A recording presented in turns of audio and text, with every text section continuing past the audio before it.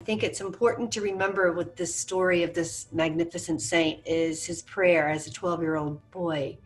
Mary hears the cries of the young. She hears our cries. She wants to intercede for us. Here he found himself in Rome, not far from the chapel where Mary appeared.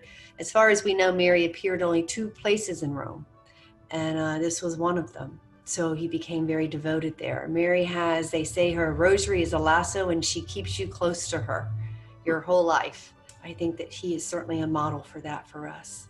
And John Paul, of course, canonized him, his devotion to Mary as well. And he was canonized in 1982.